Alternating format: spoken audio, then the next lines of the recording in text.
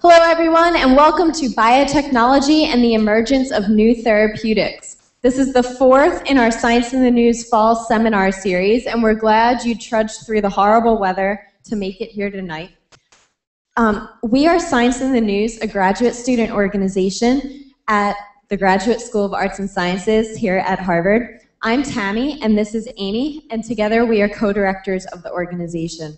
So Science in the News is focused on communicating science to you guys, our community, the general public. You don't have to be a scientist to come here. In fact, we welcome people of all backgrounds, and we try to make our seminars accessible to everyone.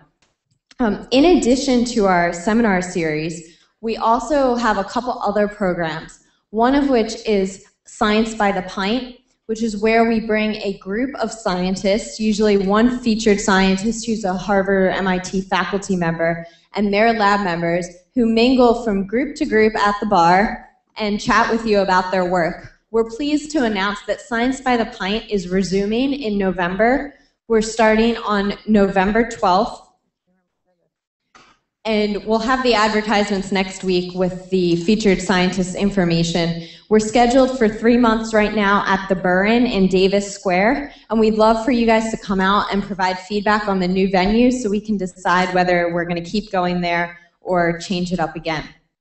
In addition to Science by the Pint and our lecture series, we have a bi-weekly newsletter, the Science in the News Flash, which features current science topics, again, geared toward a general public audience. It does not require a lot of science background. Finally, we do enter the classroom in a number of ways to reach a younger audience, and if you have questions about our education outreach programs, you can talk to Amy or me at the break or at the end of the talk. So I'll turn it over to Amy to explain the format for tonight's seminar. Hi, everyone. One note about Science by the Pint. So the first one is going to be about how what you eat or what you don't eat before surgery affects the outcomes. All right, so on to the lectures. We have 3 speakers here tonight. They're all graduate students at Harvard. And each of them is going to be speaking for 20 to 30 minutes. And during this time, they'll pause for questions, and we really ask that you ask away whatever you're wondering about. What we have now are these mics. Since we're streaming live now, we really want to pick up as many of the questions as possible by mic. So while the question is being asked and answered, just have your hand up, and one of us will come up or down these aisles to hand you the mic. And then the speakers will keep an eye out for whoever has the mics and call on those people to talk next. So we'll have one talk, pause for questions, then the second talk, and a 10-minute break during which you can come down, chat with the speakers, talk with us, and get more food. And then there will be the third speaker. And at the end, if you're interested, there's a lab tour of George Church's lab, which is where Dima works. And there's space for 20 people for the lab tour. So during the break, come down and sign up on this sheet of paper if you'd like to go. It'll leave about 10 minutes after the lectures end. The other thing that we ask you to do is please fill out one of these surveys. We take them very seriously. We compile the results, and send them to our speakers so they know what they did well, what they can improve on. It also helps us know how we can improve the lecture series and hold us accountable to our sponsors. With that, let me turn it over to Tammy to thank our sponsors. Okay, as Amy said, we provide this to you free tonight, but it's actually subsidized by quite a few people here at Harvard. We are, as I said, a graduate student organization at the Graduate School of Arts and Sciences, and we are funded by the Graduate Student Council. We're also supported generously by Harvard Medical School, specifically by the Office of Communications and External Affairs and the Division of Medical Sciences, as well as the Biomedical Graduate Student Organization and Harvard's Coop, which is the bookstore here at Harvard some of you might be familiar with. So we thank our sponsors. And also, before I turn it over to our three wonderful speakers tonight, I ask you to please pull out your phones and silence them. The room is mic'd. It will pick up phones and disturb the people around you, the video, and the live stream. So we thank you all for coming, and I'll turn it over to Dima to start tonight's lecture.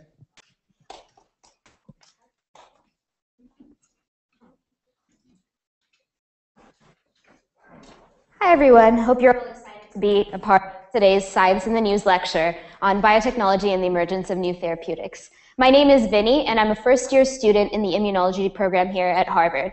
Prior to coming here, I spent some time during undergrad working at biotech companies in the research and development as well as the marketing department. So I learned quite a bit in that process. I'm very passionate about becoming a bio-entrepreneur myself someday.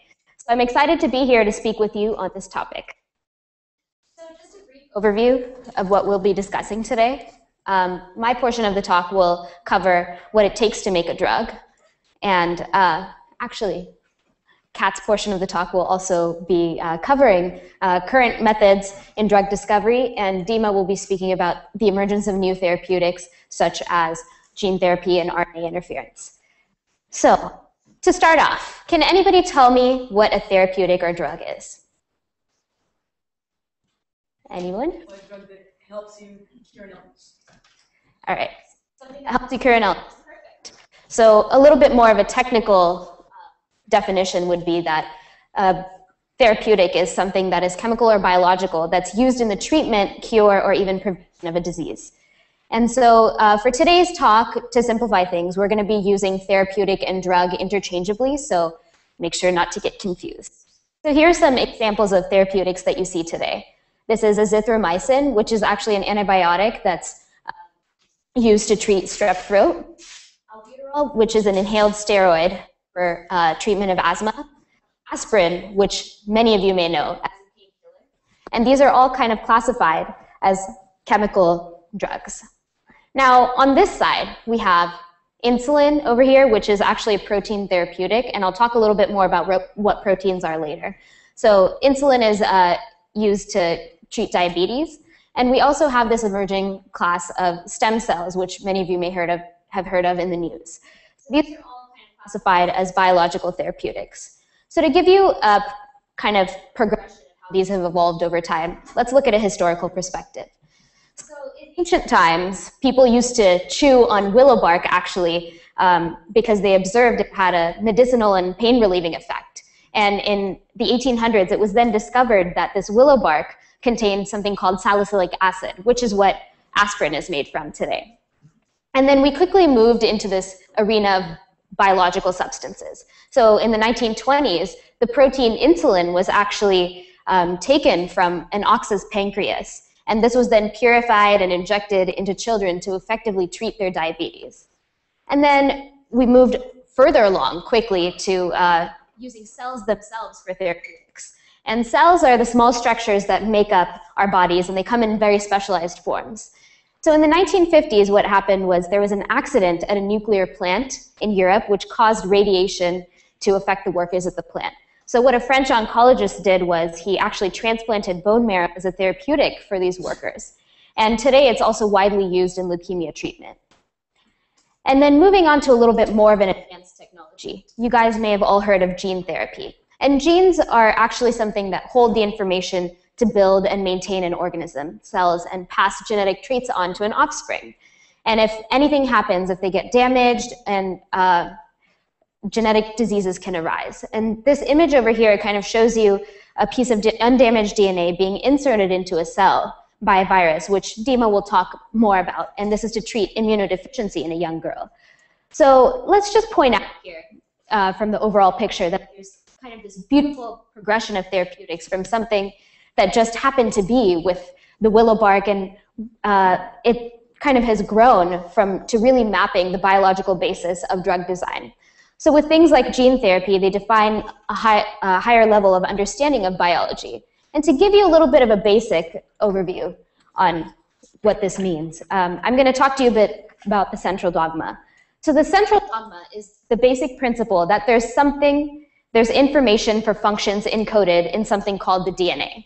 And the DNA inside every cell of your body contains all of the information necessary for life. You want to keep this safe from harm. So to create a function that is a part of the DNA is actually photocopied and made into a copy in RNA, which then codes for a particular protein. And the protein is what performs the function within your body. So an important point of relevance for us today is actually to note that when you change something in your DNA, that change gets carried over to the RNA and then again to the protein. So if we're looking at the genetic basis of disease, so in diseases, if you have something going wrong in your DNA, this carries over to a defect in your protein. But we can also use this to our advantage in basic therapeutics by changing the DNA ourselves. And this is something that Kat and Dima will talk a little bit more about. But for now, I want to focus a little bit more on proteins. So as I mentioned before, proteins have many functions in the body. They can catalyze reactions and maintain the structure and metabolism of a cell, and very many more functions. So here are some examples of proteins that you may have heard about. This is collagen. Collagen is a structural protein that kind of holds things in your body together. And then we have something a little bit more complicated. This is HMG-CoA reductase. And this is what's called an enzyme. An enzyme is something that catalyzes a reaction, so it makes something occur. And this is what actually makes cholesterol. But what happens when these things go wrong? So a lack of a protein or a particular defect in a protein structure or function can cause disease. And a defect can mean the protein is doing too much, too little, or is just not doing the right thing. So to remedy this, we can actually replace the defective protein or find a way to change its function. So when we're trying to replace a protein, we can actually inject it. So in the example of collagen, if collagen, which is the purple blob over there, is damaged by UV light, you see that it kind of changes its structure and has some mutations in there. But then when you inject collagen into a person who has damaged collagen, they become happy. So that's pretty easy to follow. Now, when you're looking into changing a protein's function, which is really what has been focused on in the biotech industry, they use something called small molecule drugs. And small molecule drugs are called as such because they're at a scale where they can bind to proteins to change their function. So let's go back to this HMG-CoA reductase protein that we were talking about earlier and zoom in a little bit. So that small structure that you see in there is actually a small molecule drug that has bound. Now, to help you understand this a little bit better, I'm going to use myself as a prop. So if I'm a protein, if I'm HMGCR, right, and my function is to make cholesterol. So I'm using my hands, and I have my free hands to be able to make cholesterol. But if a small molecule binds to me in a certain place, my arms actually come together, and I can't move them in order to make cholesterol. And this is an example of something that an inhibitory drug would do. And I'll talk a little bit more about this later. So some of the sources of these small molecule drugs are either natural or can be made in a lab. So we talked about how willow bark contained the precursor for aspirin. So there are a lot of natural sources that you could use. And it's also possible to synthesize these in the lab. And this is through a process called chemical synthesis, which we'll talk a little bit more about in the second portion of today's talk. So before I move on, I wanted to take any questions that you might have. I know that's quite a bit to cover.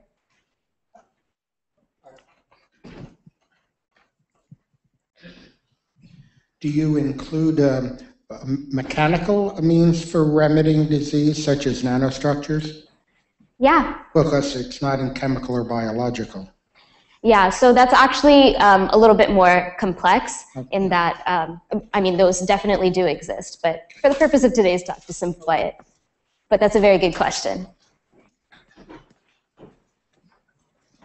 Wonderful talk, thank you.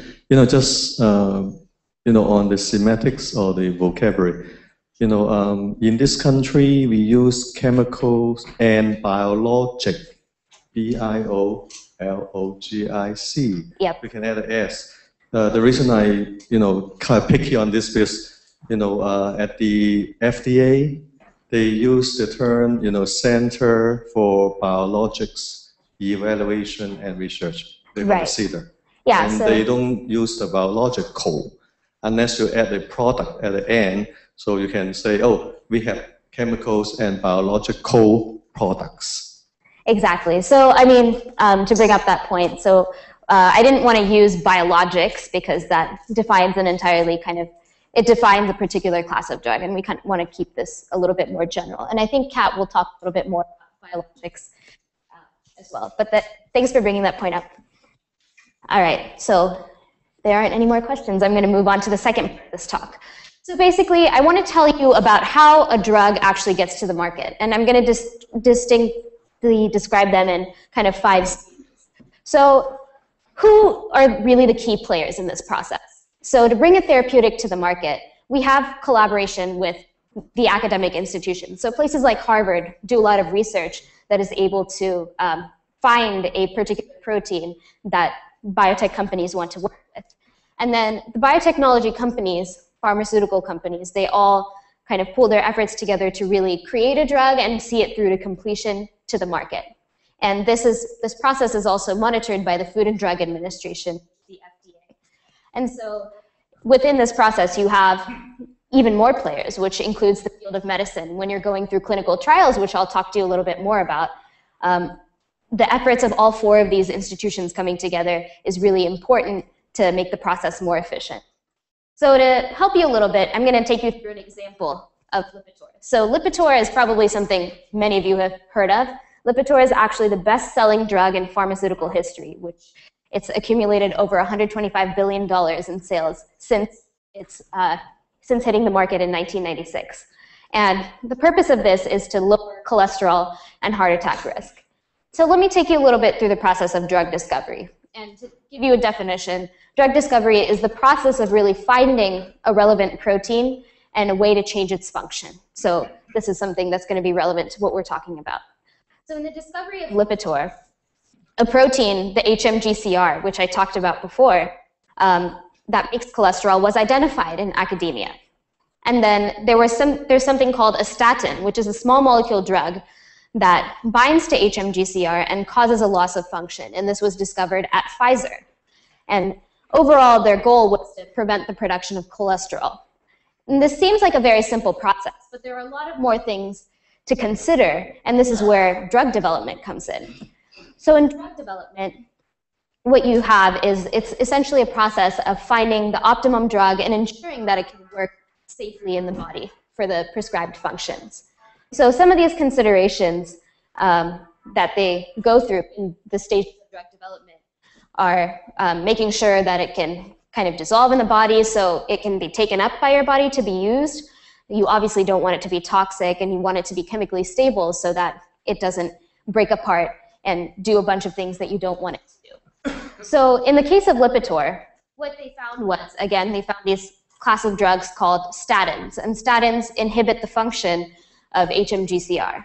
And what they wanted to do in this drug development process was kind of tweak the drug to make sure it not only inhibits this protein, but also to make sure that it doesn't adversely affect other basic functions of your body, such as your heart rate and other things. So you can see in this process, they had 5 potential, probably more as well, but in this process, you have like 5 potential structures that they could use for a small molecule, and they finally narrowed it down to 1.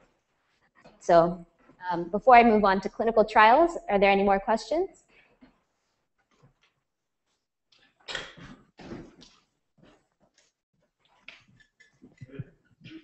One of the things I noticed is that when you try to test a certain drug, there's a lot of maybe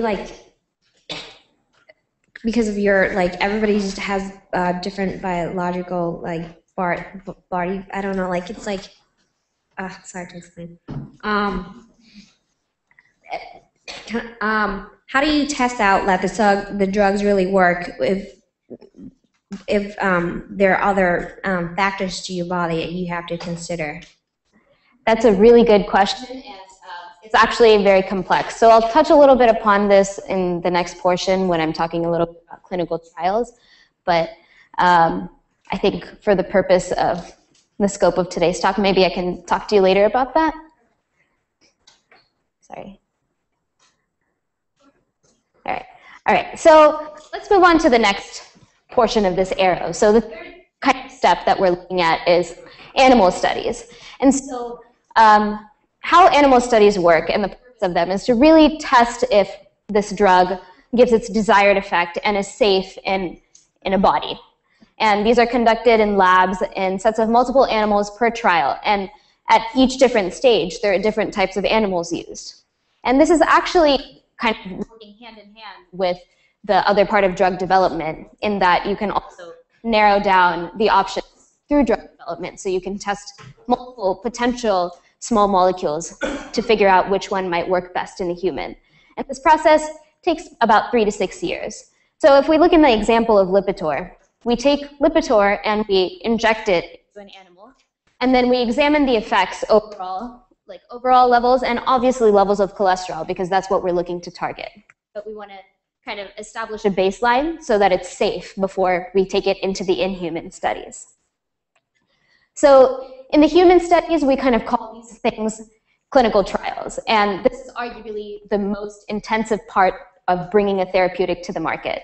And it requires, again, the cooperation of biotechnology industry, FDA, and the field of medicine to really be successful. So let me walk you through a few of the phases of the human clinical trials. So we generally break it up into 3 phases. In phase 1, the point is to really find if the drug is safe or not. And in phase 2 is where all of the dosage guidelines are established and you find out if the drug is efficient and it's doing what it needs to do within the body.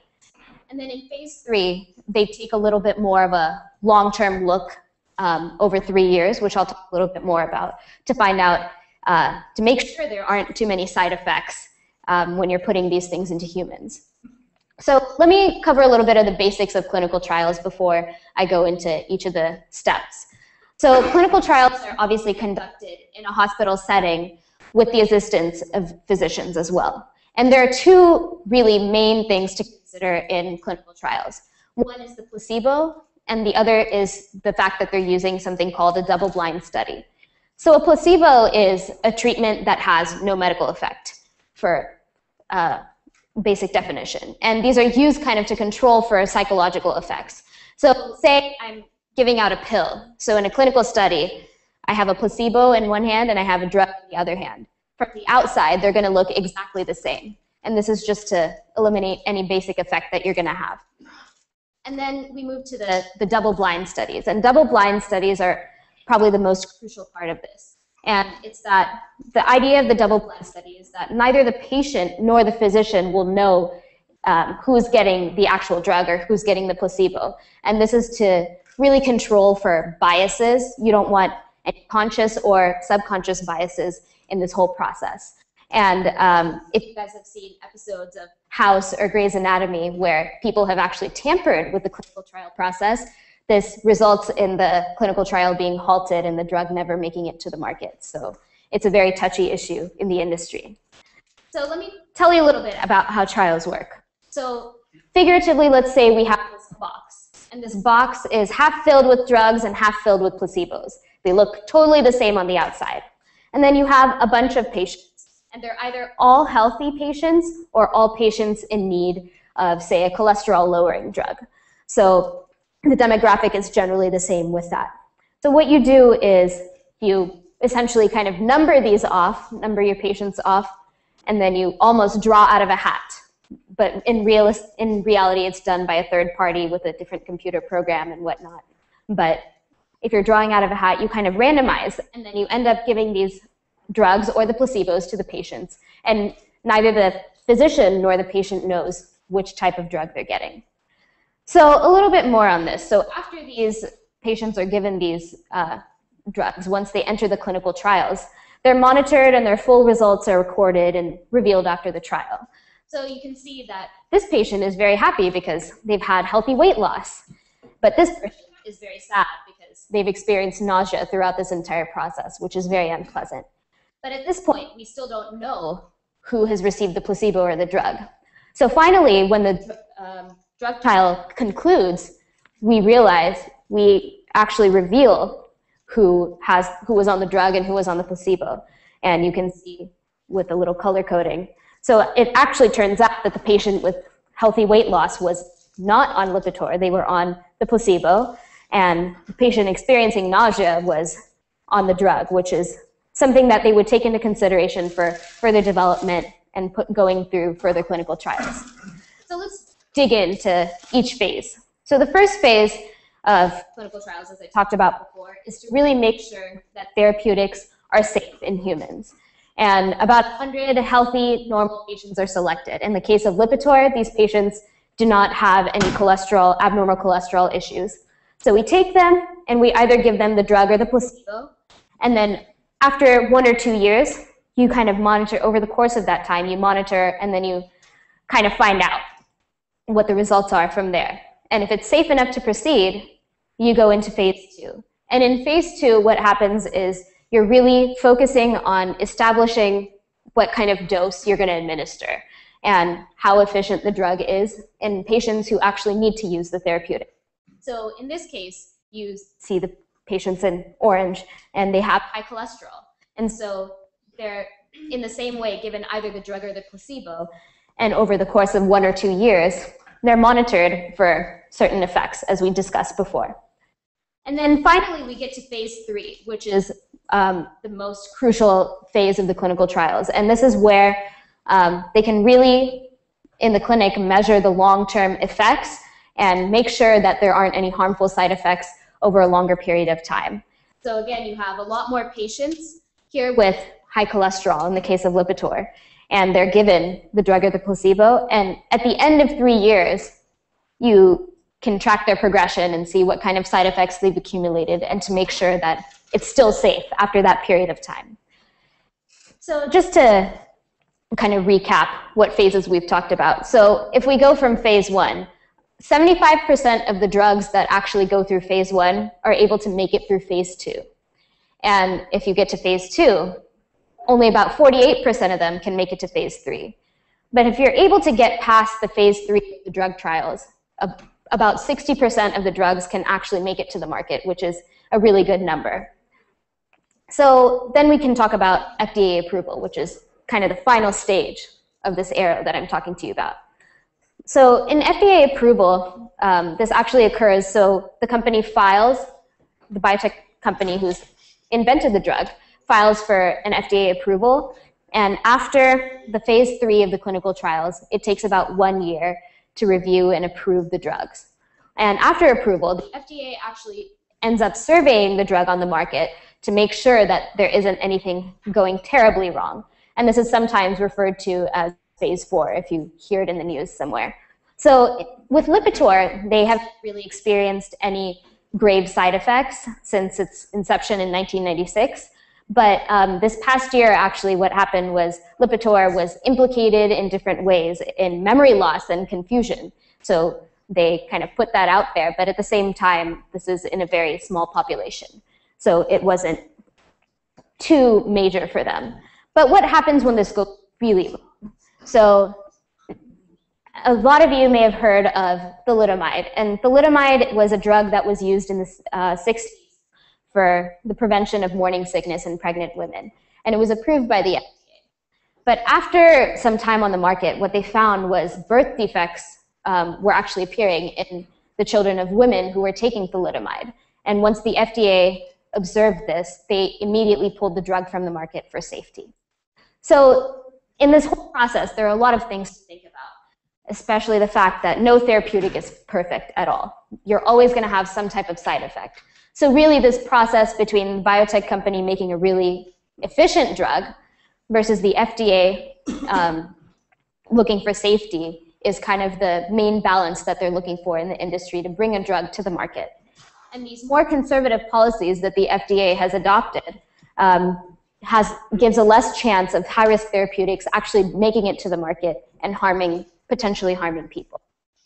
So to kind of summarize a little bit, let me give you a little bit of the numbers. So it costs roughly about $1 billion over a couple of decades to bring a therapeutic from its discovery to the market, which is a lot of money. And only about 8% of the drugs that are actually developed can be approved in the market. And last year, actually, 35 new drugs were approved by the FDA, which is relatively high. It's one of the highest numbers in the past decade. So it's a good sign. But we also see that the global spending for therapeutics is going to be over $1 trillion by 2015.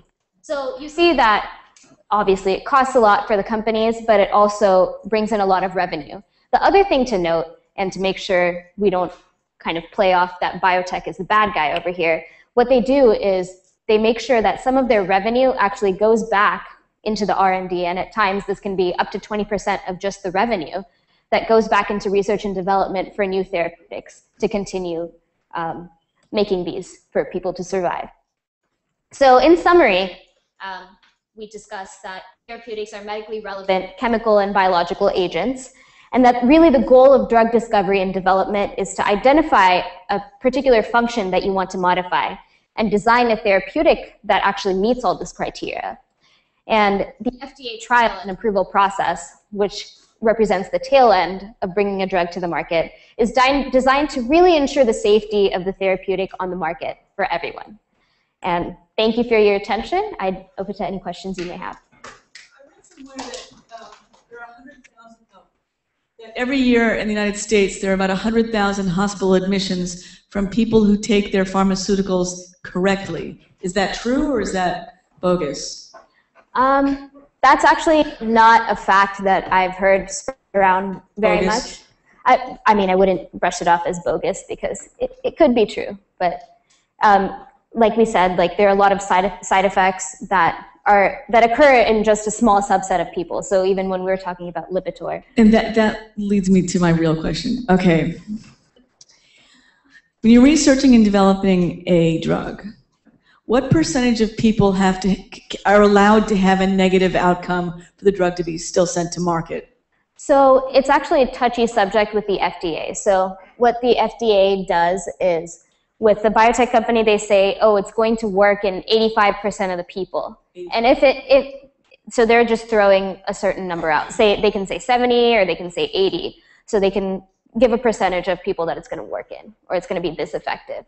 And they map all the side effects, and if they can meet those criteria in the clinical trial, then it will likely be able to go to market unless there are severe issues. So it's generally very successful, minus like the minor side effects that you're going to have. Okay. You mentioned a year after the phase 3 completes. So at that point, all the data is in. Why does it take the FDA a year, given that all the testing and all the data is in? And the second part of my question is, with thalidomide, you would think that some of the tests would have shown that what was the factor that kept the phases from catching this serious side effect? Right, so to address the second question first, so in the case of thalidomide, the FDA didn't have as stringent conditions as they do today. And so that phase 3 process was a little bit shorter. And so they weren't in the timeline to be able to detect that in very many people. But once it hit the market and it was going on for a really long time, they got to see the effects. And unfortunately, something like that happened. But fortunately for us today, they're using that as an experience to learn from. And then, sorry, could you repeat your first question again? And the first question was, why, after all the data is collected and all the tests are completed, does it take the FDA 1 year to make a decision?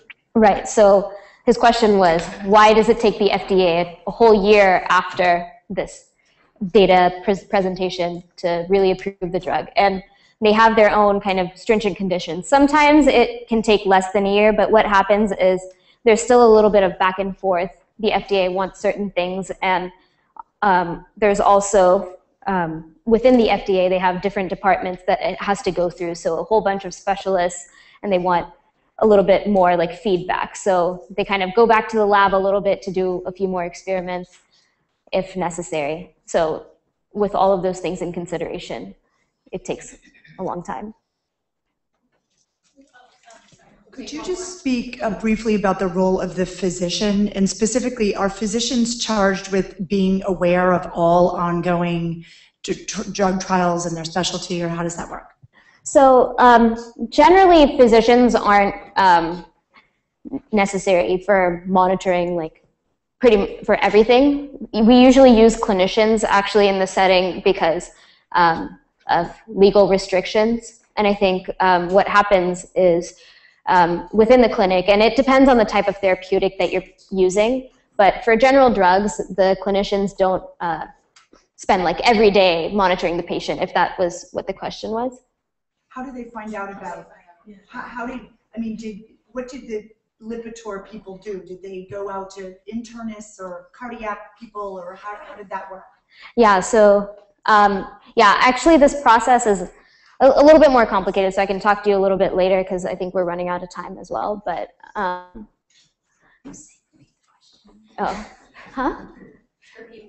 repeat the question. So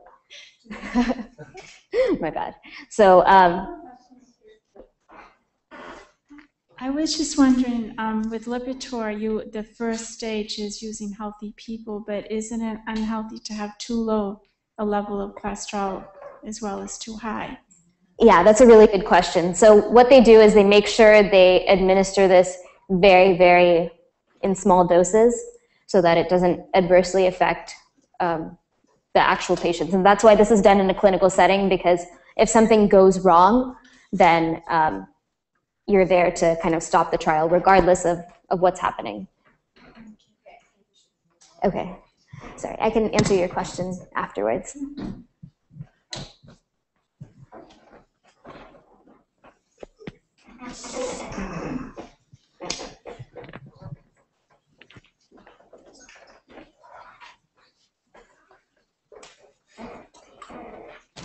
Okay, can you hear me? Is the mic on? Hello? Okay, hopefully you can hear me now, right? Is this good? Louder? I think it's not. Okay, is this good?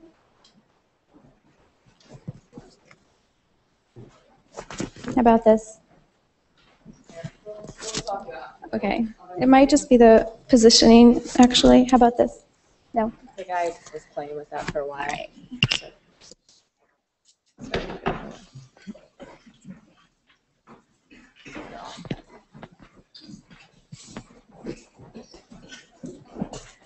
Okay, this is better? Great. So good evening, and thank you again for joining us with Science in the News. My name is Kat, and I'm a fourth-year graduate student in the Biological and Biomedical Sciences program here at Harvard.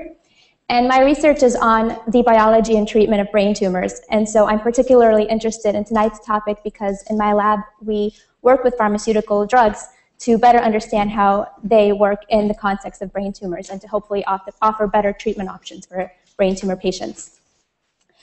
So we just heard a great talk by Vinny, who told us a little bit about, first of all, what is a drug, and then how the drug development process works. And now I'm going to tell you a little bit about current methods in drug discovery. So I'm going to be emphasizing two classes of drugs that Vinny touched upon. The first is small molecule-based drugs, which are discovered by high-throughput screening and rational drug design. And the second is protein-based drugs, which we call biologics, which are made by recombinant DNA technology. So my goal is to be able to explain and give examples of each one of these different approaches to drug design. And I will have time for some questions at the end of each section. So with that, let's begin with high-throughput screening, which is an approach to identify small molecule drugs. As Vinny told us, small molecules bind to proteins to change their function. For example, she told us about HMG-CoA receptor, and she showed us this small molecule that's binding to this protein and thus inhibiting and modulating its function. She also told us that small molecules can come from nature or can be chemically synthesized.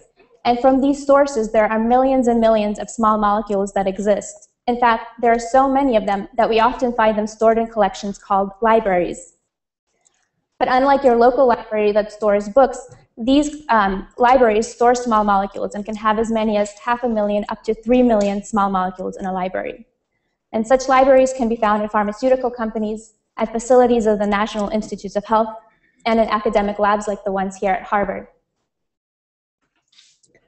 These small molecule libraries are the starting points for finding new drugs through high-throughput screening. The idea behind this approach is to cast a wide net, to begin with large numbers of these small molecules, ranging from 10,000 all the way up to 1 million, and then to eventually end up with 1 or 2 really good drugs.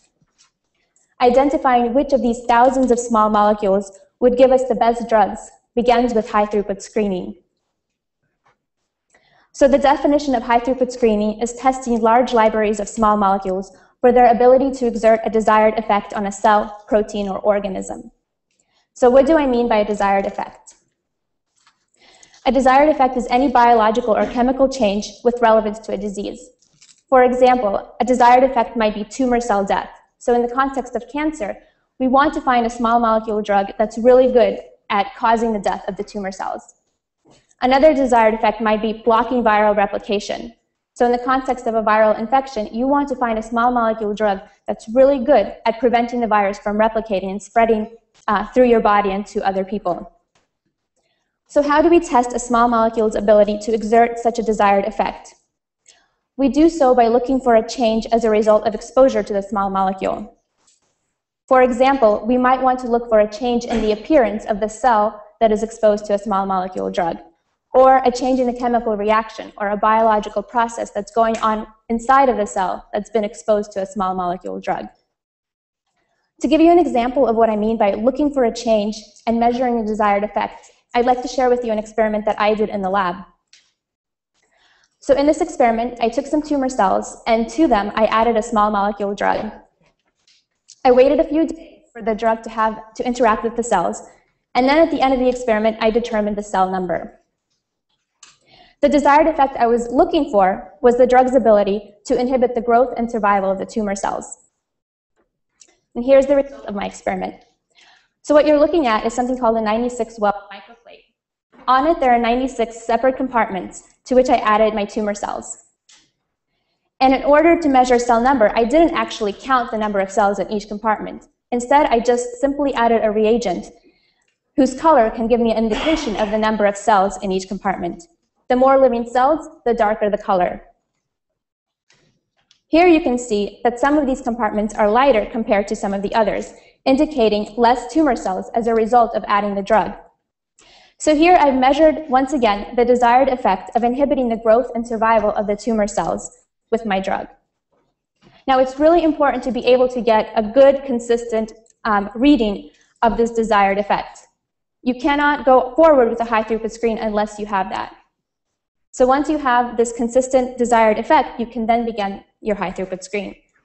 And the general flow of the high-throughput screen is very similar to that little experiment that I did in the lab. You begin by adding cells to microplates, and then you add your small molecules from your collection of 10,000 to 1 million. You wait a few days for the drugs to have their effects, and then you measure the desired effect, for instance, tumor cell death. In the end, you come out with things that are called hits. Hits are the small molecules that give the most robust output for the desired effect, for instance, the highest % of tumor cell death. Nowadays, it's possible to screen up to 50,000 small molecules a day, but this would not be possible by hand or by using graduate student laborers like myself. Instead, high-throughput screening employs robots. So what you're looking at here on the left is a screening system at the National Institutes of Health, which is composed of a series of workstations arranged around a central robotic arm. And this robot transports microplates from station to station, adding the cells and the small molecules at one station, mixing perhaps at another station, and then finally having a machine scan over for the desired effects. On the right side, you see a close-up image of this robotic arm, which is currently retrieving some plates from a stack of microplates. So such robotics can significantly facilitate the high-throughput screening process. Now, I said the end result of the high-throughput screen is the generation of hits, the small molecules that give us the best results for the desired effect. After this point, further testing on the resulting hits is performed to confirm and refine them. And eventually, you end up with 3 to 6 of the best small molecules that are selected for further drug development. And that takes us to point number 2 from Vinny's slide. So here, as she explained, this set of small molecules that we're left with is modified to improve their effects as a drug and to also to improve minimizing toxicity and increasing chemical stability. And hopefully, one of these will then go on to clinical trials and FDA approval. So to drive home the point that high-throughput screening can be a successful means by which novel drugs are discovered, I just want to share with you some examples of recently approved drugs with origins in high-throughput screening. So as you can see, they're applicable to different diseases like cancer, HIV, and pulmonary hypertension, and all have been approved within the last 10 years. Interestingly, you can also see the time that it took from the initial high-throughput screen to the point of FDA approval, reflecting what Vinny talked about in terms of the time that it takes to get to the point where the drug is on the market. So at this point, I hope that you've gained an appreciation of high-throughput screening. And to briefly review this section, I talked about how small molecule libraries are the starting point of high-throughput screens. I told you that we test these libraries to find the small molecules that give us the best desired effect, for instance, tumor cell death. And finally, I told you how the high-throughput screen results in a set of hits that can further be developed before animal and clinical testing. So with that, I'd like to open the floor to any questions. Why is it so hard to find a cancer drug that only targets cancer cells? Oh, why is it so hard to find a non? Yes. I can repeat your question. The question is, why is it so hard to find a cancer drug that only targets cancer cells? So first of all cancer cells are not, one cancer is not the same as another cancer. So breast cancer is not the same as brain cancer, it's not the same as pancreatic cancer, etc. And the reason that it is a cancer is because something has gone terribly wrong that has caused these cells to proliferate really fast and not respond to signals that tell it to stop. And these things that are going wrong in the different cancers are actually different. And so you can't just have one small molecule that's applicable to all types of cancers. And another really big point is that there is often the effect of resistance that comes up, which is something I'm studying in the lab. So you might have a drug that actually works really well in a particular cancer, but then the cancer mutates and gets around it. And so you have the problem of not being able to treat that cancer once again. Hi. Could you talk a little bit about how you select your small molecules? I mean, is there heuristics involved because there's so many of them to pick them, or is it just random that you're? So how you select your small molecules to begin your high-throughput screen? Is that the question? Okay, so once again, the question is, how do you select your small molecules for your high-throughput screen? So when high-throughput screening first started, there wasn't any sort of selection for that. They just sort of collected things from nature. They went out into the rainforest or in the oceans, and they collected things, and then they synthesized things chemically, and then they just threw them on the screen. Nowadays, they do it with more information. They actually began with small molecules that will likely have more, will likely be better drugs later on. So they're kind of thinking ahead and thinking, this sort of small molecule has a structure that gives it more drug-like properties, like it will probably be stable chemically, or it will be easy to modify later on. They also get rid of any small molecules that tend to have too many effects, so because we want to have a drug that's very specific. So in fact, they do look for certain properties nowadays when they're looking at what to start with. Hi, can you hear me clearly? My question, you alluded to it a little bit when you answered the last question. I seem to be getting echo. I don't know how to, is this better? My question anyways is, where do these libraries come from, or how are they assembled, or That makes my question clear. So where are the small molecules coming from? So as Vinny pointed out, we can find small molecules from nature, so we can actually, plants produce chemicals, and we can extract these chemicals from plants, and we can use them in the small molecule screens, or we can modify them chemically and add them to the chemical library. Also, we can just chemically synthesize small molecules.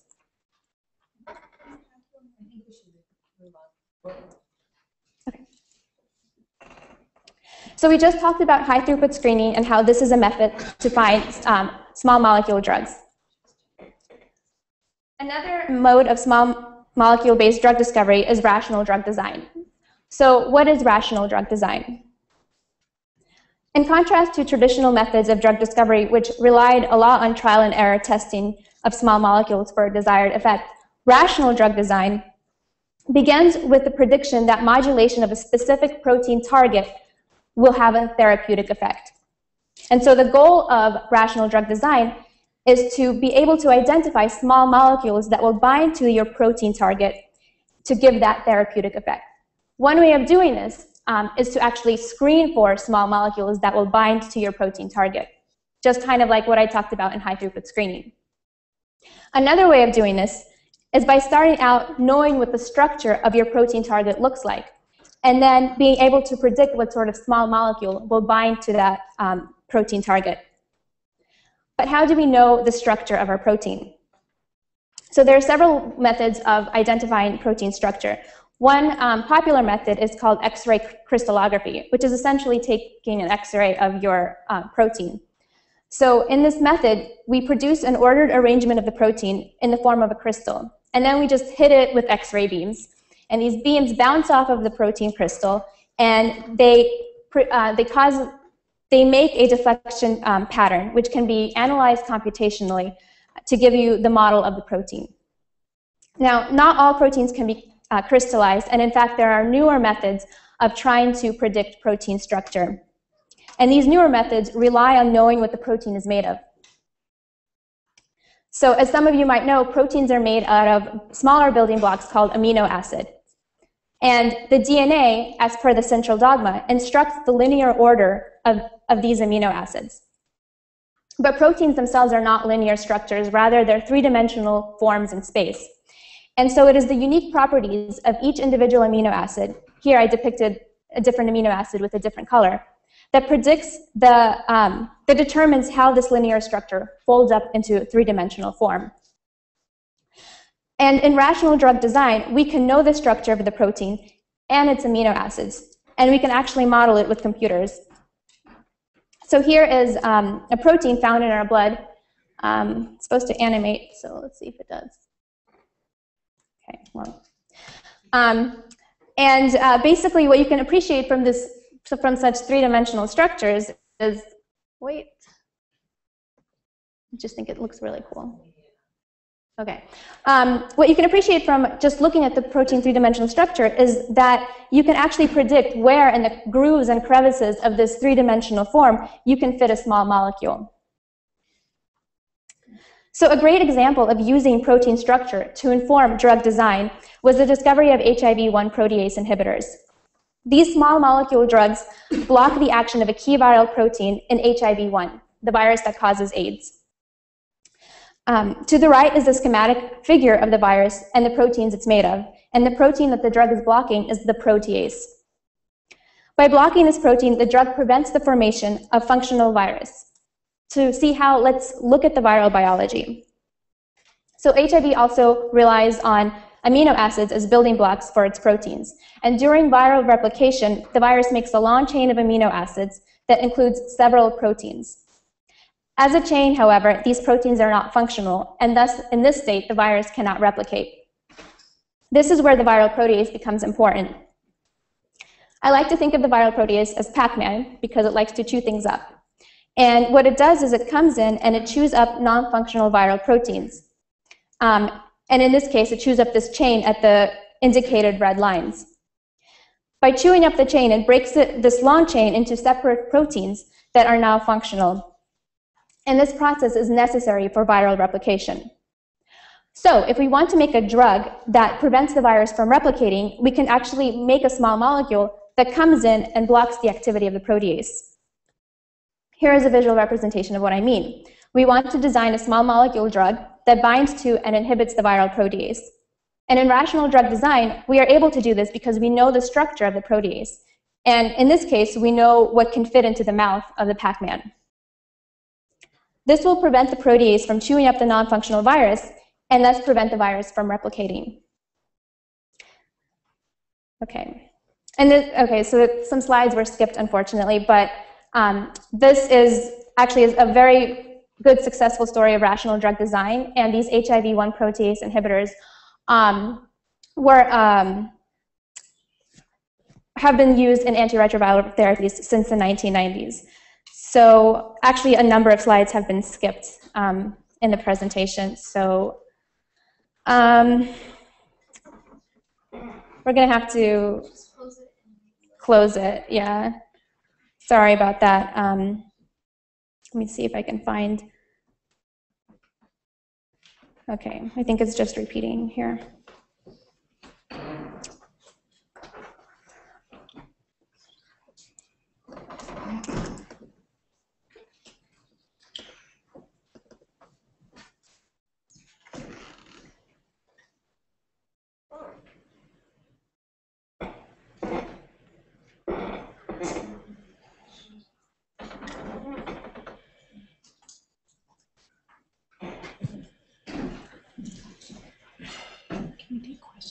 Yeah, how about we take some questions? So anybody have questions on rational drug design? So, I know where, so we're just going to do two things at once. in the first example of high throughput screening, it seemed like at least the way you described it so nicely to us, and thank you for a good presentation, is it seemed that it was a very mechanical type process. And so I wasn't quite clear why something of that nature would be done in an academic setting, where I would think creativity was really the thing that the academic setting would bring to bear. In the second case, it's perhaps clearer why. Okay, so the question is, why would, in the academic setting, would we do a high throughput screening? So that's a great question. So we do high throughput screens, and we do, perhaps not that high throughput where we do 1 million small molecules, but high throughput screens are just the beginning point of opening up a whole pathway to understanding biology. So for instance, if we don't necessarily understand how some sort of disease works or how something works, we can do a screen to identify the important proteins that might be relevant for that disease. And in academia, we're really interested in understanding the basics of biology. And so this would be a case where we'd want to do a screen to start a project. A quick question. When you're doing the high throughput screening, if one of the drug is basically giving a consistent pattern for only a lesser amount of percentage, for example, 30%, would you guys be like still pursuing that? Or like, it should have to have a higher threshold for you to pursue it? I mean, even though it is consistently giving some results. So the question is if a small molecule 30% of the time works, would we still pursue it? I would say no. Typically, they have a pretty stringent cutoff. And in fact, in a high throughput screen, usually the success rate in terms of how many hits you get is between 0.1 to 5%. So depending on how large you start with, you really want to hone in and come down to eventually 1 or 2 really good drugs. So you don't. So what you're saying is like, these drugs, the screening doesn't actually consider a combination. It just only talk about just single, element.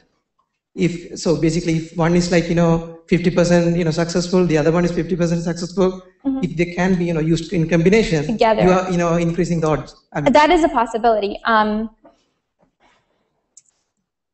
think that it's possible that they do pursue those two in combination and maybe follow up with some further testing. I think that depending on the size of the original screen, so if there were 1 million compounds and they happen to find that a lot, that sort of pattern come up a lot, then maybe they wouldn't pursue them in combination right away. Maybe that would be something that they would save for the future.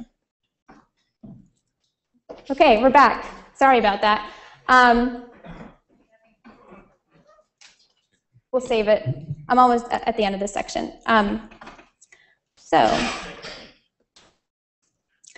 Okay, so actually let's just end this section.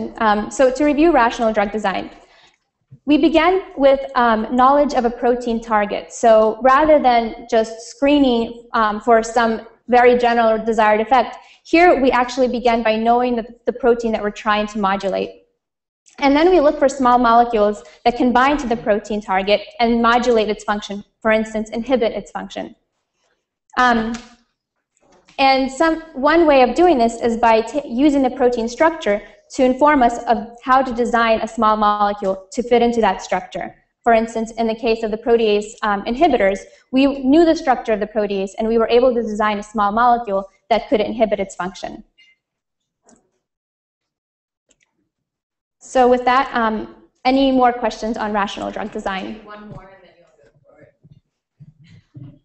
So you described the HIV drug as an inhibitor, and the Lipitor drug was an inhibitor. So is it by definition a small molecule drug an inhibitor? No, it is not by definition. So the question is a small molecule drug by definition an inhibitor? It is not by definition an inhibitor, and in fact, it is possible to have a small molecule that actually activates something. Typically, and I think more historically and more commonly, they are inhibitors, however. So up to now, I've only talked about small molecule-based drugs and how they can be discovered. Now I'm going to switch gears a little bit and tell you about protein-based drugs, which are made by recombinant DNA technology. So in this case, rather than relying on small molecules to modulate the protein function, we're actually making the protein to treat the disease. To explain how this is done through recombinant DNA technology and to give you examples of a protein that we can make to treat disease, let's consider insulin and type 1 diabetes. This is something that Vinny already touched upon. But just to review general insulin signaling. In a healthy adult, insulin signaling regulates blood sugar, and it allows us to store energy from our food. So when we ingest food, insulin gets released from cells in our pancreas, and this causes our tissues to uptake glucose, the sugar derived from our food. This action of insulin lowers our blood sugar.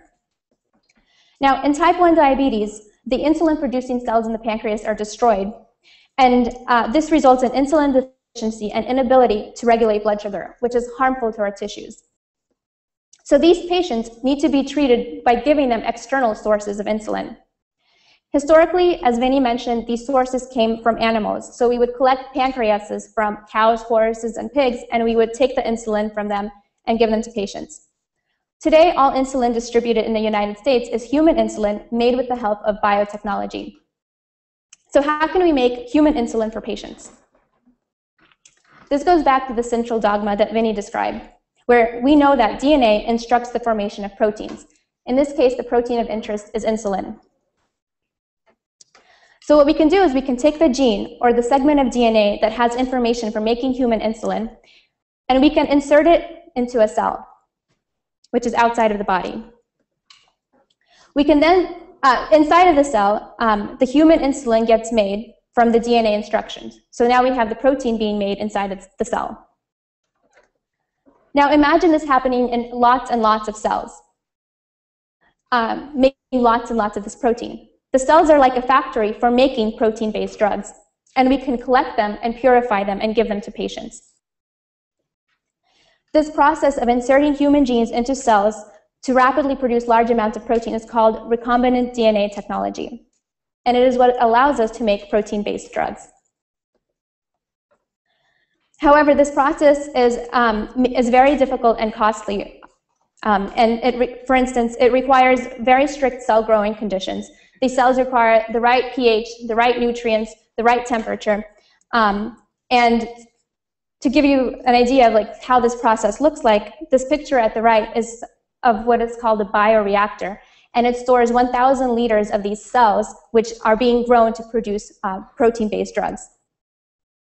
Another issue with biologics is contamination. So some of you might have heard of, in 2009, that Genzyme had experienced viral contamination at one of their plants here in Allston, Massachusetts. And this caused the facility to have to shut down their entire operations for several days and cost the company millions of dollars. And in fact, this also adds to the cost of biologics, these sorts of issues that can come up. And I believe that biologics and the cost of biologics is going to be something that's going to be very relevant in the news right now and also in the near future. So I watch out for that because biologics are really becoming a sizable market in therapeutics. And so that takes us to the end of my part of tonight's seminar. And to quickly summarize what I talked about, I gave you 3 different approaches to current drug discovery. The first was high-throughput screening, in which we identify small molecule-based drugs from large chemical libraries.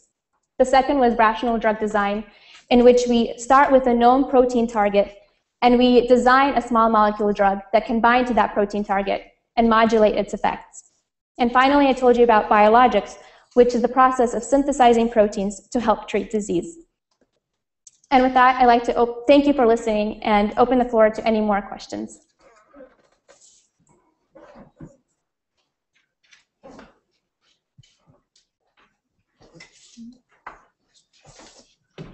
Very quick question and also very practical.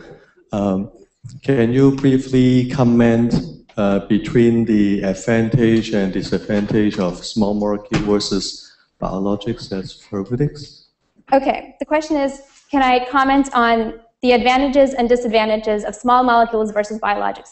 So great question, because there are some significant differences. One thing that I just talked about is cost. Right now, small molecules on average cost $1 per day. The generic versions of them, cents per day. Biologics, $22 per day.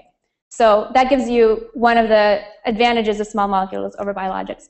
Another is that biologics, you can actually replace a non-functional protein. So it can cover a whole class of diseases that cannot be targeted by small molecules because small molecules can only modulate the function of an existing protein.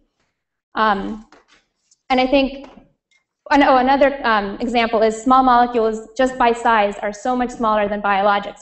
And so small molecules can be simply taken by mouth and ingested, whereas biologics need to be injected into the patient. They're much, much larger.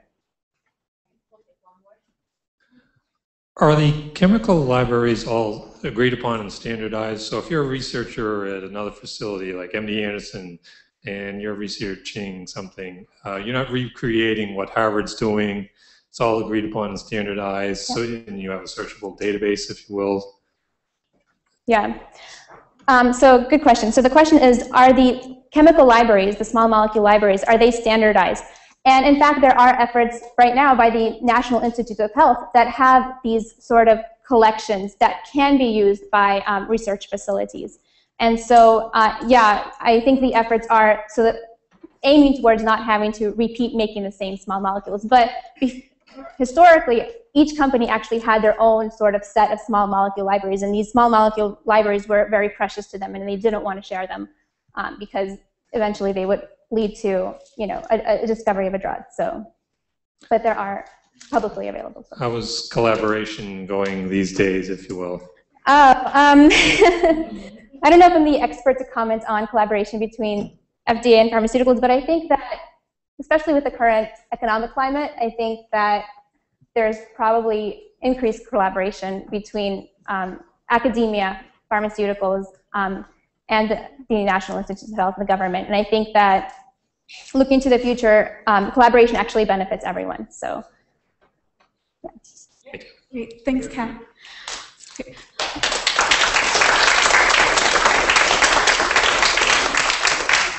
So we'll go to a 5-minute break now. If you don't have one already, please pick up a survey to turn in after the third speaker.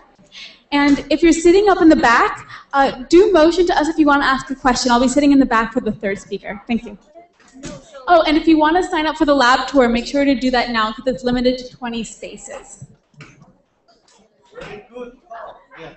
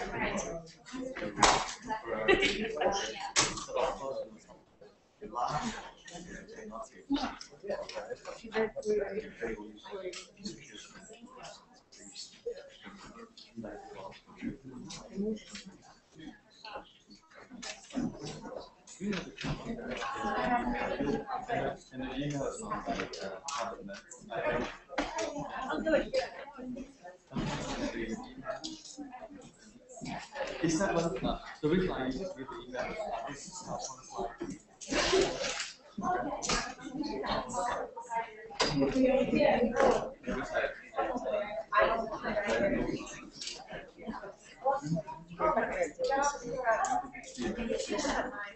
So which program do you like?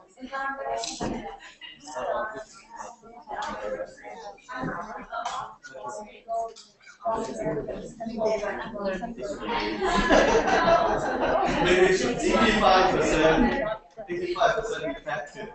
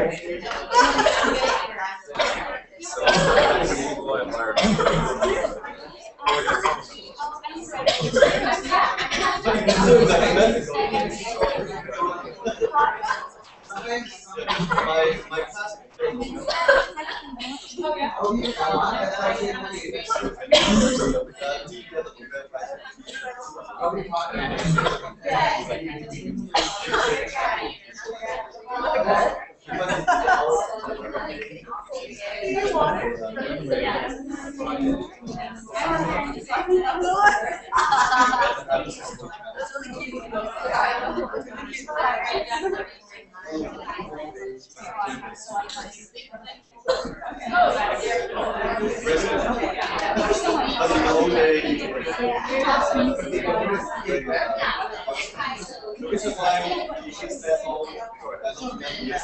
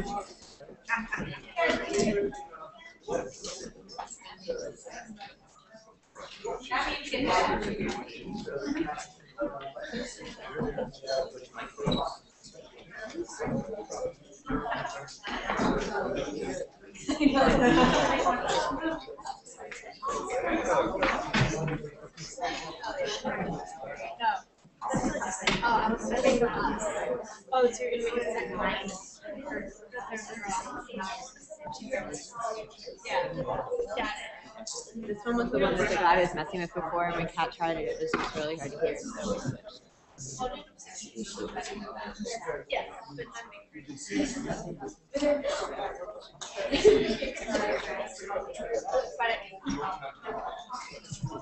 Hi everyone, we're going to get back to the talk now with Dima, our third speaker. And you should know that the lab tour is in Dima's lab.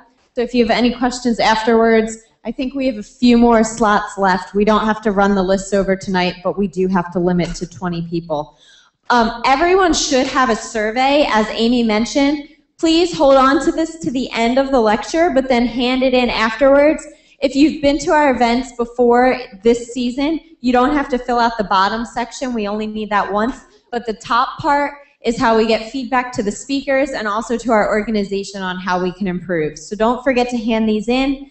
And also, just to remind you, our lecture next week, same time, same place, is called Living Foods, the Microbiology of Food and Drink. And the three speakers are all from Harvard's Department of Organismic and Evolutionary Biology. And they're going to talk about all different fermented foods that depend on microbes. So we hope to see you again next week. And now I'll turn it over to Dima.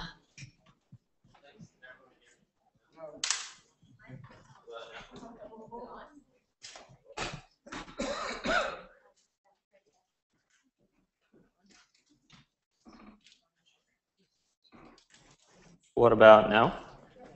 Yep, great. So hi, my name is Dima. I'm a second-year graduate student in the Molecular and Cellular Biology program here at Harvard. I work in George Church's lab, so if any of you want to see where I work, you can come to the tour.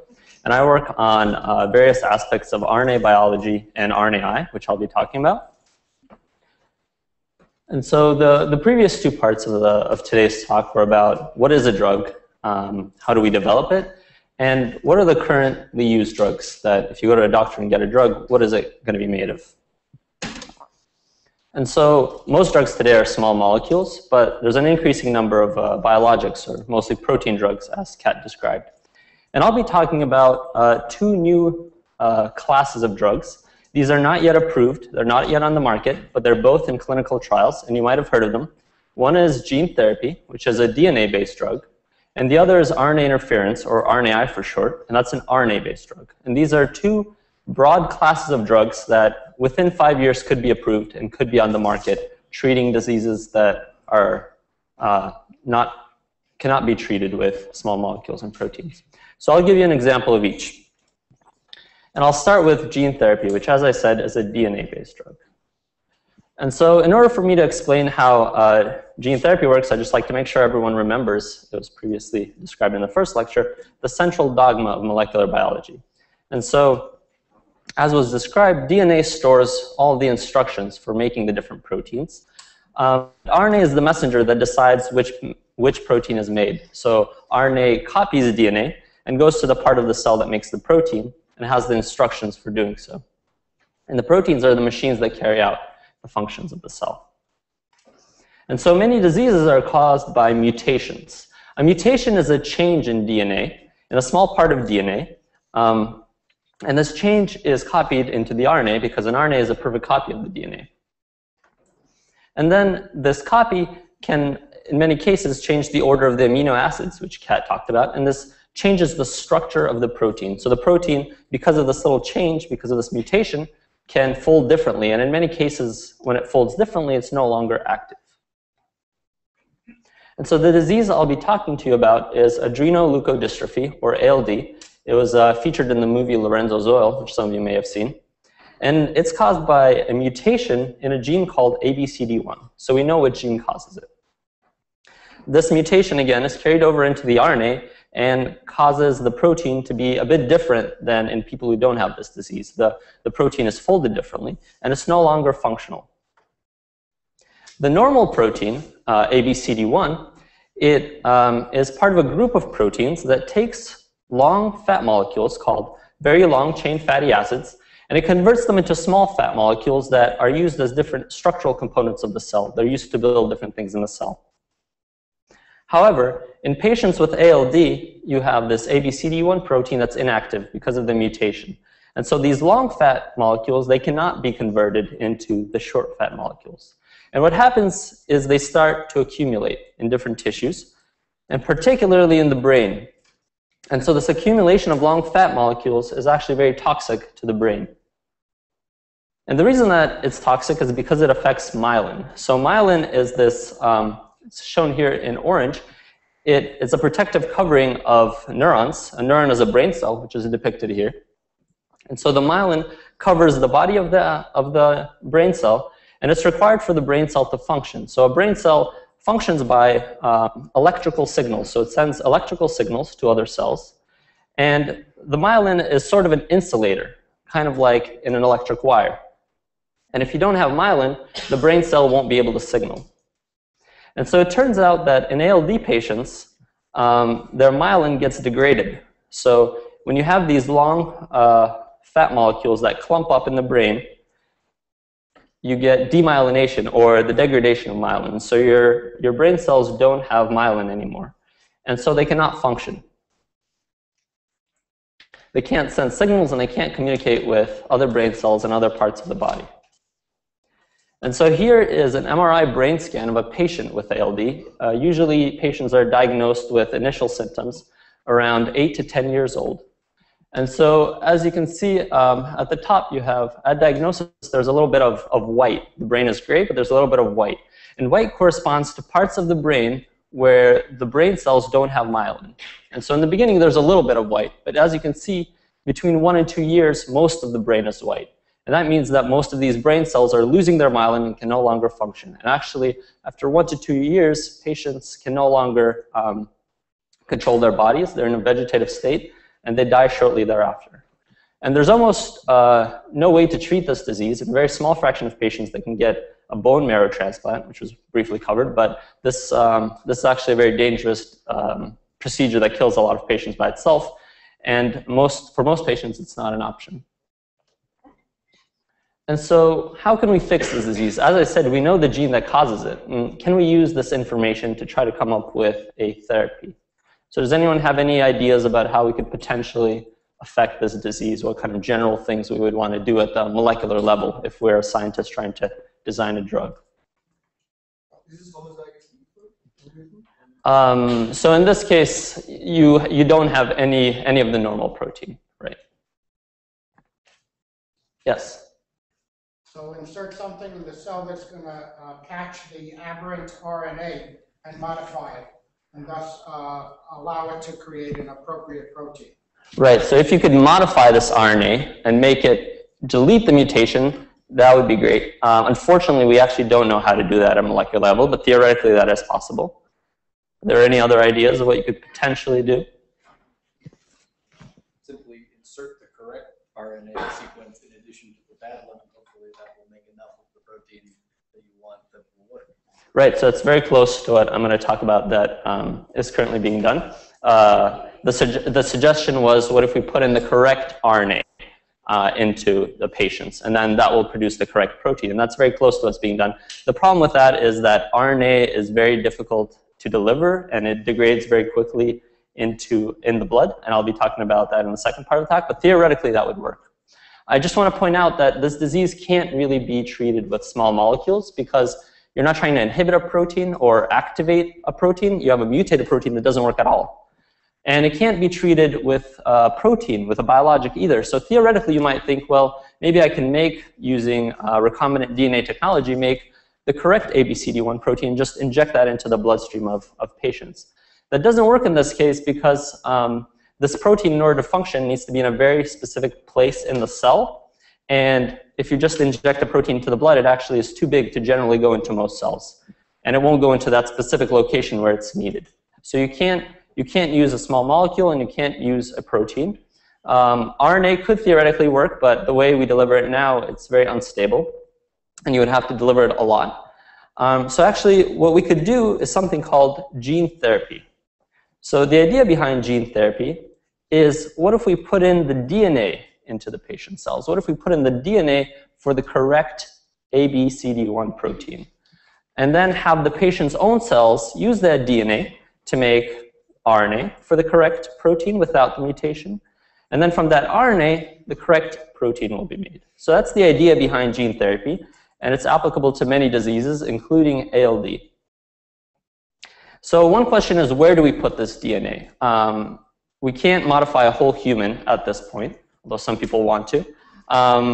So we have to think about what kind of cell we can manipulate and add this DNA to. And so what's thought to be the best solution is blood stem cells. Some of you may have heard of stem cells. These are cells that can give rise to other kinds of cells.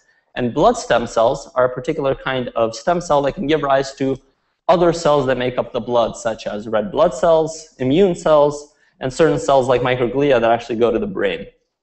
So the idea, if we want to use gene therapy, is to isolate these blood stem cells from patients. This can be done from the blood, from the bone marrow.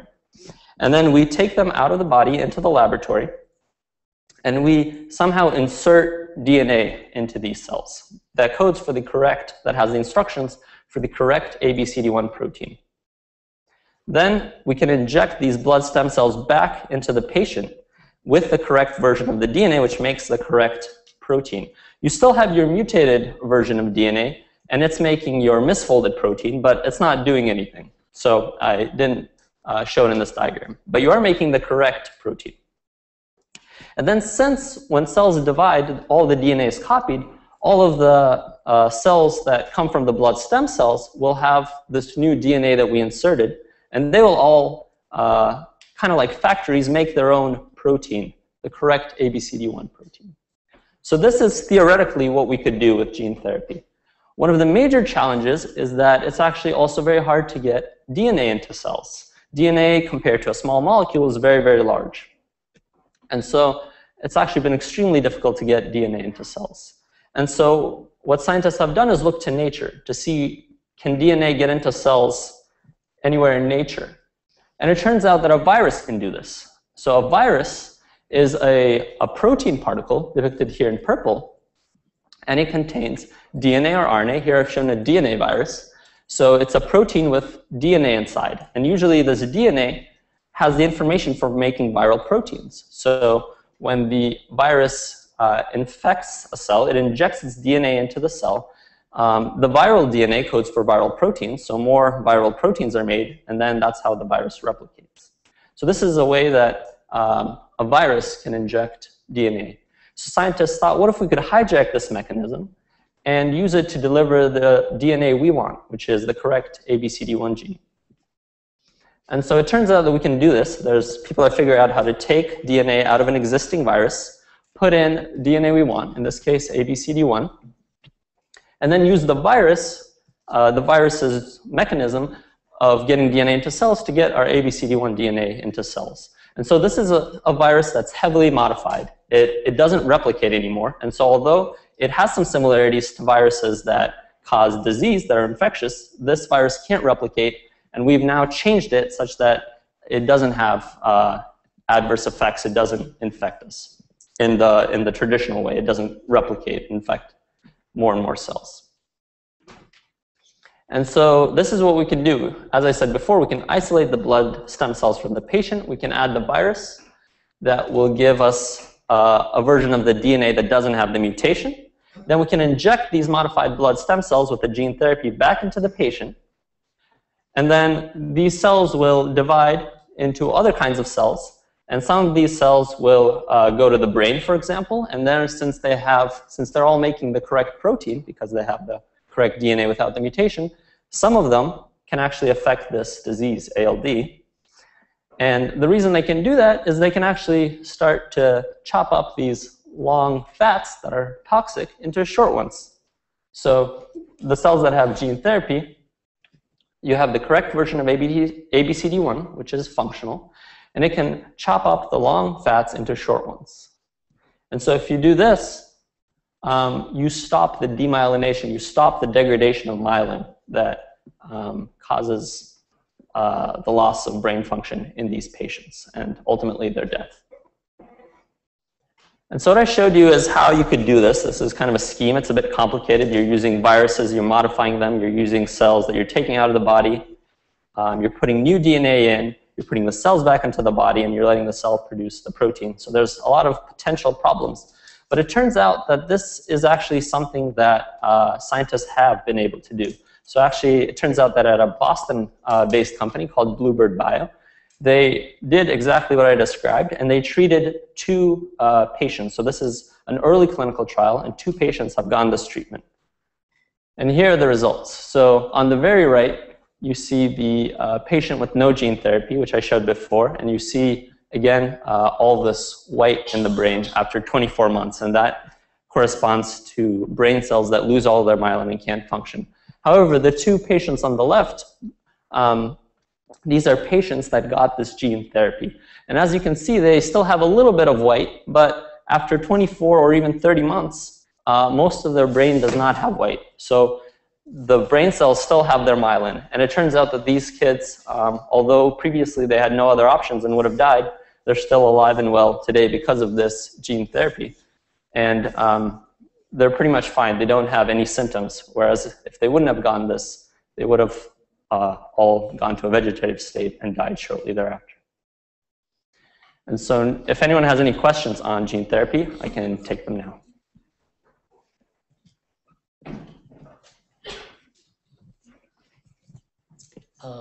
Thank you. I thought I heard once in the news that this gene therapy, I believe in Philadelphia, it caused a death or something like that. Can you comment on that? Sure. Yes. So the very first gene therapy in the US, the trial was stopped because of an adverse effect that actually caused death.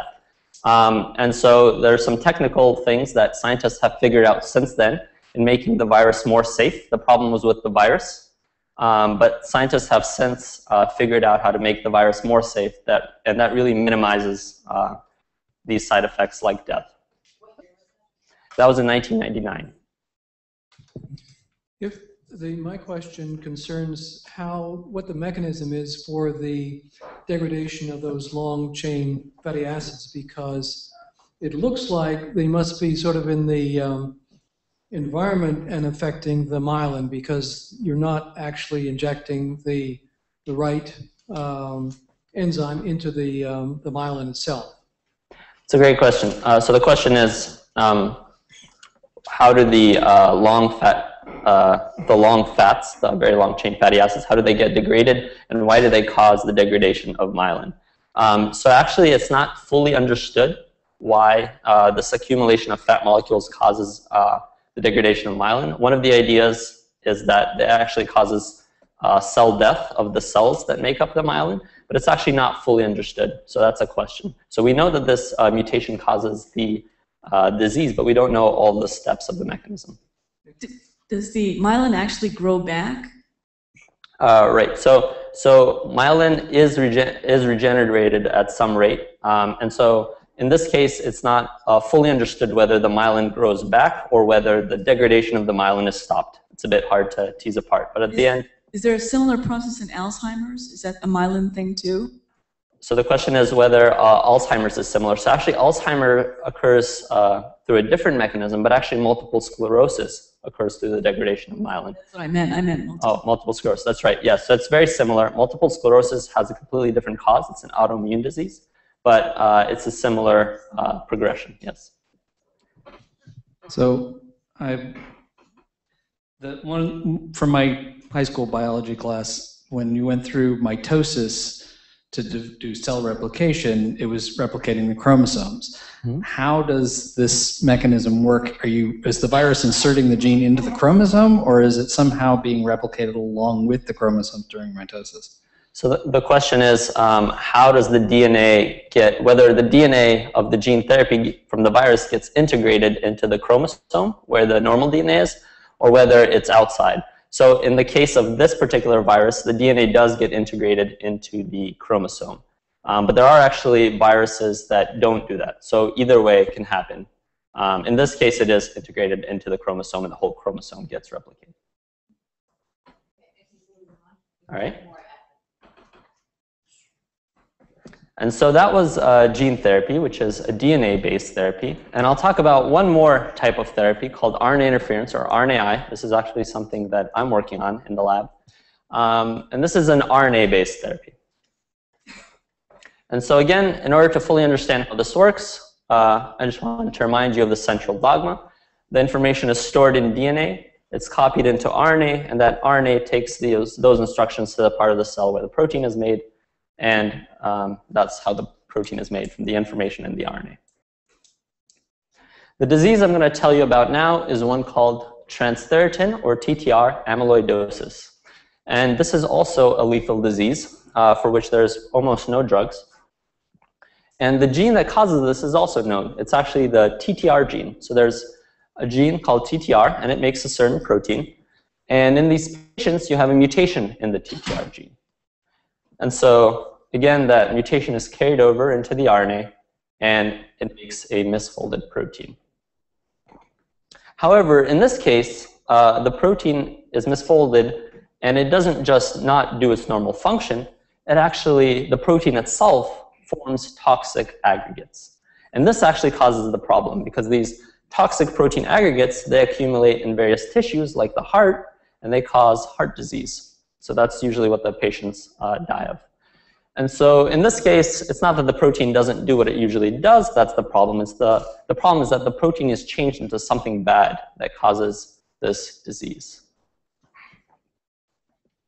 And so now this is a different type of disease. And can we think about using the mechanism that we know? Can anyone think of a general way of stopping this disease?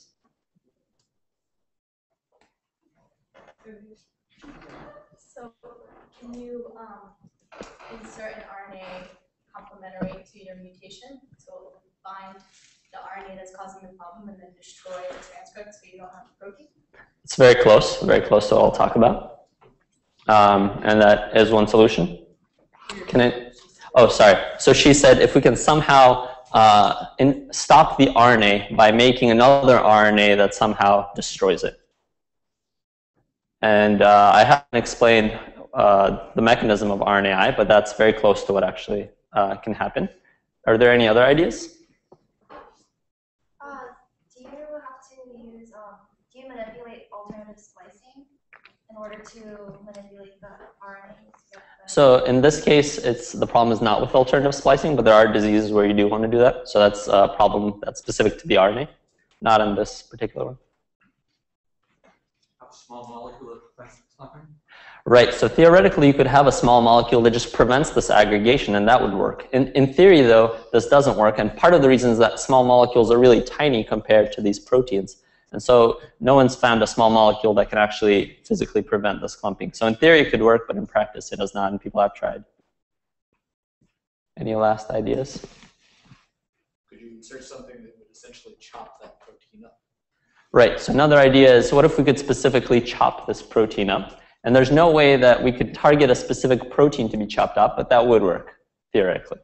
Okay, so again, I mentioned that a small molecule can't be used.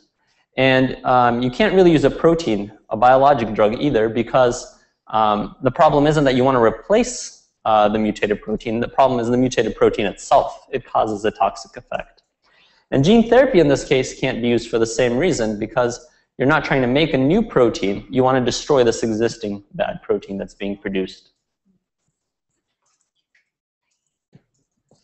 And so the technique that we can use is called RNA interference, or RNAi for short. This is a mechanism in a cell that allows you to target a specific RNA. This can't be done with proteins, given our knowledge of biology, but it can be done with RNA. This is actually a very recent discovery. It was only made about 15 years ago, and it got the Nobel Prize in 2006. Some of you may have seen that in the news. And so this is a technique that we could potentially use therapeutically. So if we could inhibit this RNA, this bad RNA specifically, the mutated TTR RNA, the protein wouldn't be produced. And then you wouldn't have this aggregation, this toxic clumping. And the way it works is it has two components. There's the RNAi machinery, which is present in the cell, in all cells, in all of our cells. And I've depicted that with scissors. And then there's the part you put in, which is the short interfering RNA. That's essentially your drug. And part of the short interfering RNA, called the guide, hooks up to the RNAi machinery, to these scissors, and it tells the RNAi machinery where to go, which RNA to target. And so it takes these scissors to a specific RNA, and then it chops up that RNA.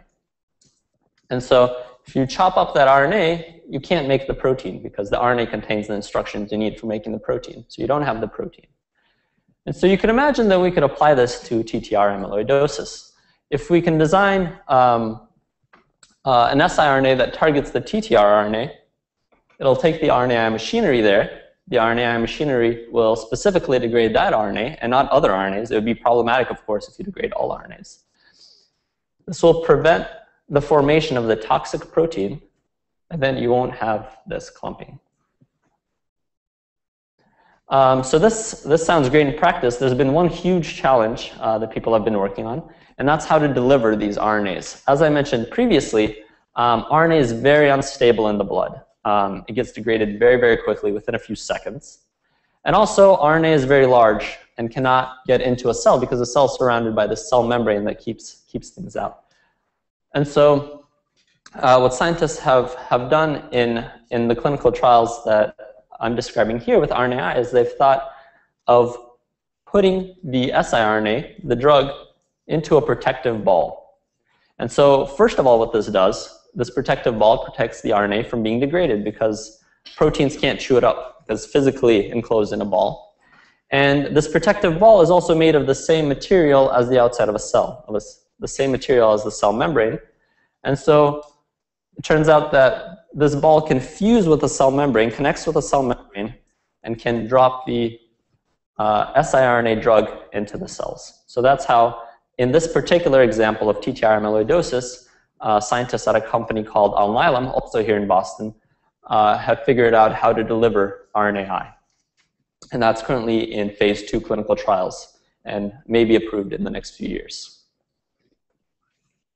And so just to summarize what I've told you, I built on the previous 2 talks, which told you about existing drugs. And existing drugs target the cell at the level of proteins. We can either inhibit a protein with a small molecule, which is what happens with most small molecules. In some cases, a small molecule can activate a protein. Or we can make a protein outside of a cell using recombinant DNA technology and just inject that protein into the bloodstream if we're trying to replace a protein that acts in the bloodstream, because these proteins usually don't get into cells. But I described 2 entirely new classes of drugs called gene therapy and RNA interference that are not yet in the clinic, but if these clinical trials are successful, may be in the clinic within the next 5 years. And the 2 specific diseases are some of the most promising cases that I think have the highest likelihood of success and can't be treated with any other drugs, such as small molecules or proteins. And with that, I'll be glad to take any questions. And again, I'd like to thank our sponsors. Thank you.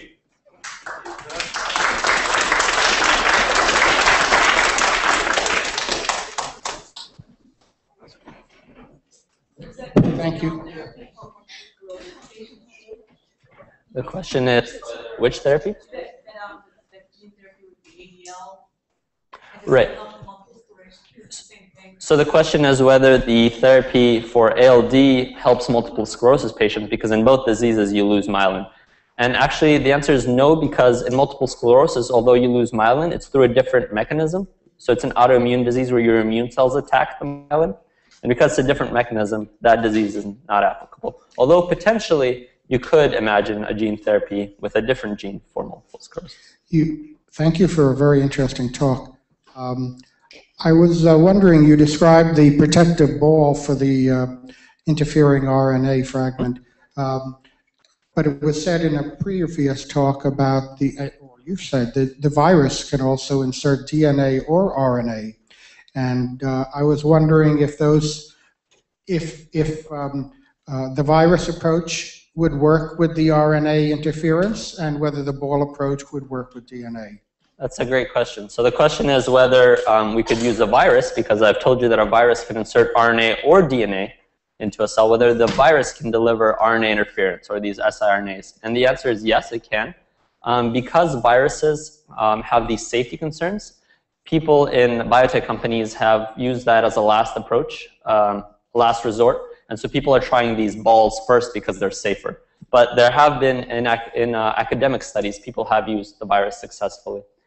You also asked about whether DNA can be used in the ball.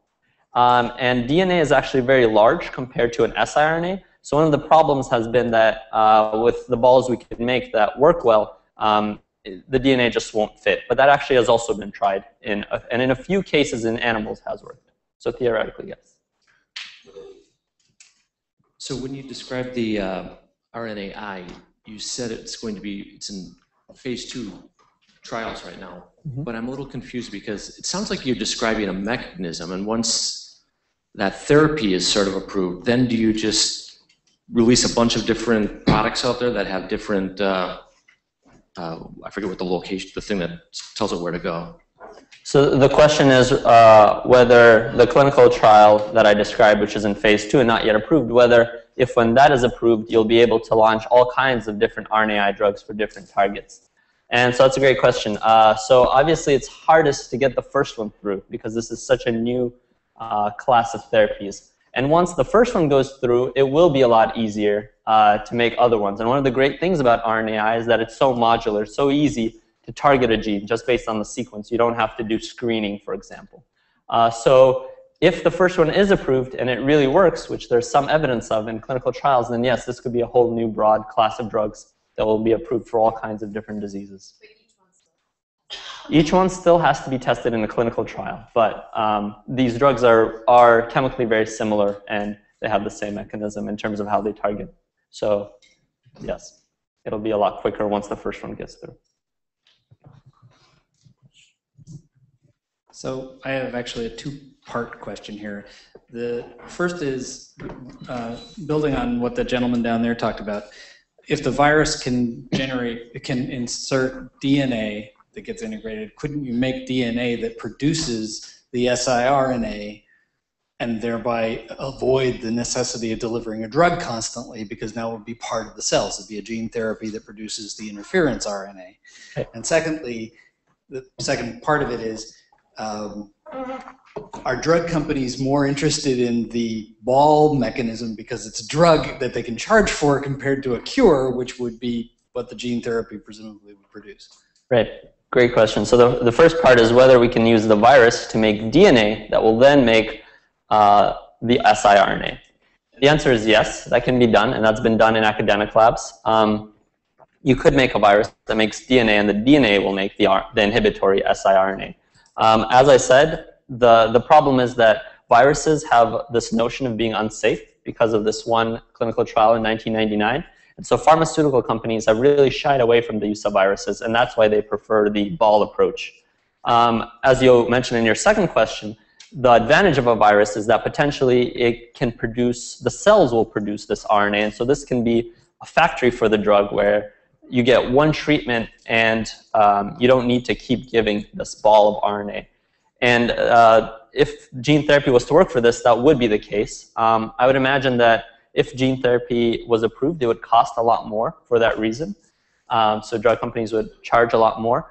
But certainly cost is something that is one of the factors. But another factor really is that most drug companies are very afraid of using viruses, even for diseases where there's no other possibility, just because of that one negative example and the kind of the effect of the press covering it and making it seem like this crazy idea. Whereas for many patients, it's really the only solution. Actually, companies will use virus at the therapeutics. So there's no currently approved viral therapeutic. Yes, we do have. For gene therapy. No, for gene therapy. For which? Like in vaccine.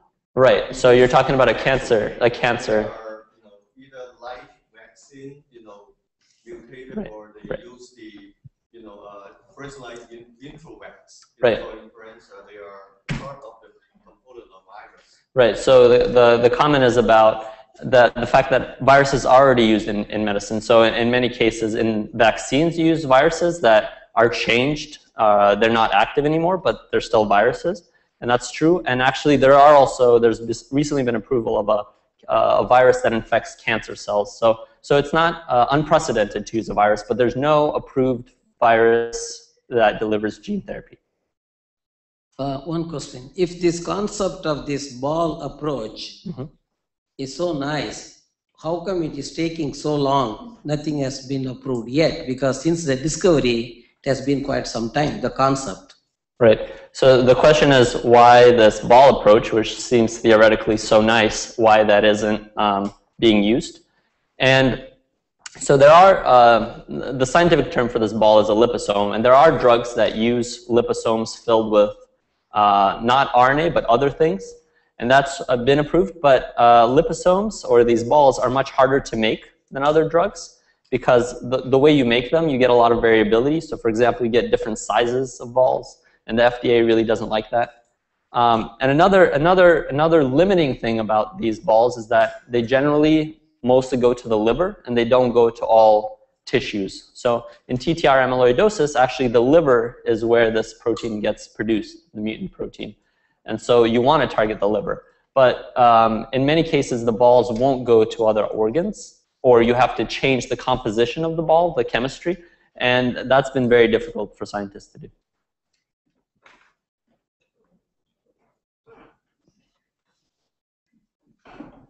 Okay, if we don't have any more questions, I'd like to thank you all for coming, and let's give a big round of applause for our 3 speakers.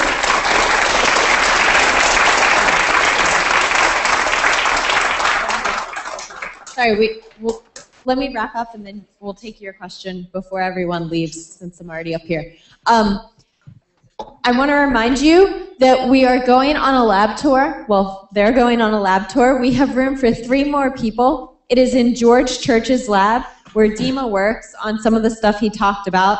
Dima has also reminded me that George Church was recently on the Colbert Report a few days ago, so you might have seen him there. So if you're going on the lab tour, we'll leave at about 10 after 9. Please hand in your surveys up front when you're finished, and we hope to see you again next week for Living Foods, the microbiology of food and drink. Thank you. You can watch it. It's online. He got on the Colbert Report because he did a lot of cool things scientifically, but he's also promoting a book.